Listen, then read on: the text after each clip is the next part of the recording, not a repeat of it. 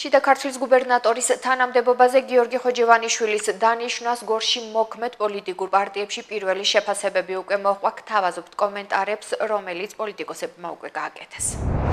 შიდა ქართლის მოსახლეობას ფაქტიურად არც კი გაუგია, როგორ დაინიშნა ყოფილი გუბერნატორები რეგიონში და შემდგომ როგორ წავიდნენ. ფაქტიურად მათი მუშაობა არაფრის მომტანი არ იყო შიდა ქართლის მოსახლეობისთვის და მე ვფიქრობ, რომ მომავალი გუბერნატორიც, რომელიც დაინიშნება, ვერაფერს სასიკეთოს ვერ გააკეთებს.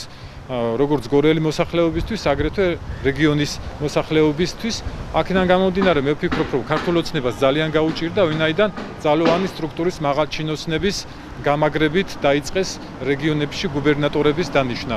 იმედს ვიტოვებ, რომ ახალი გუბერნატორი ხელს არ შეუშლის საარჩევნო კამპანიას და ვფიქრობ, რომ ეს არჩევნები დამთავრდება გაერთიანებული ოპოზიციის კანდიდატის გამარჯვებით და მოუწევს ახალ გუბერნატორს ამ რეალობის შეგუება. ზოგადად 2012 წლის შემდეგ გუბერნატორების ფასი, ზოგადად საჯარო მოხელეების ფასი ჩემთვის მაგალითად დაკნინებულია და ჩემთვის არსებითი მნიშვნელობა არ აქვს ვინ იქნება, ახალი იქნება, ვინ დანიშნეს და აწი კიდე რომელს დანიშნავენ რა. მთავარია საქმე გაკეთდეს, საქმის გამკეთებელი სამწუხაროდ არავინ არ არის და ახალ გუბერნატორზეც რა შეიძლება ითქვას, ჩვეულებრივად თქვენც აგერ ხართ, მეც აგერ ვარ და მომავალი გვიჩვენებს, რომ ქვაქვაზე არ დაიდება გორის კეთილდღეობისთვის.